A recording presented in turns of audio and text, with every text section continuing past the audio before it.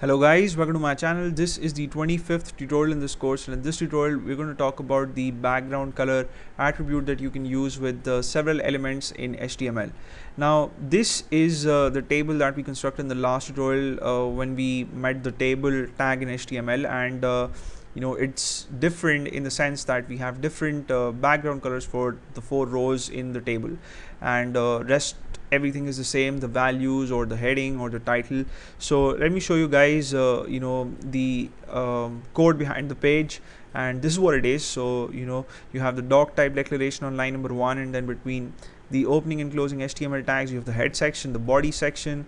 The body section has the heading for the document on line number 7 between the opening and closing h1 tags, and the heading is tables in HTML. And then you have the table tag on line number 8.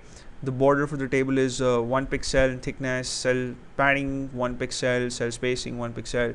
And then we have the bgcolor attribute that I have used with the first row as well as the other rows actually, but then the first row has the value green for the bgcolor attribute, and you can use the bgcolor attribute with the other tags as well. So let's say you want to have an orange background for the entire page, so you can use the bgcolor attribute with the body element here. So I'll go to body tag on line number 6. I'll give a space after the word body, type in bgcolor, the equal to symbol, and then I'll type in orange here.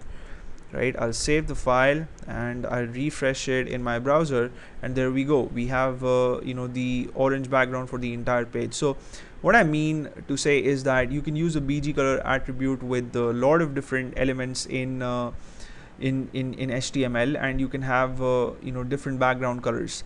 So let's come back to the table. So I have used the bgcolor attribute with the first row on line number 9, and I have given the background color green to the first row, and similarly I've given the background color yellow to the second row, and that is for the tr tag on line number 14.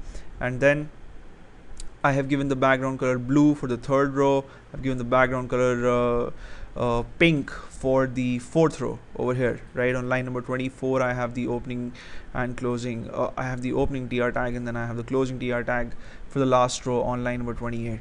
So that's it for this tutorial. I just wanted to show you guys that you can change the background color for different parts of your web page by using the bgcolor attribute. And these days mostly people use CSS to change background color and everything, and the bgcolor attribute is not used much actually. So but anyway, this is a feature of HTML, so that's why I discussed it with you, and you may subscribe to my channel if you haven't already.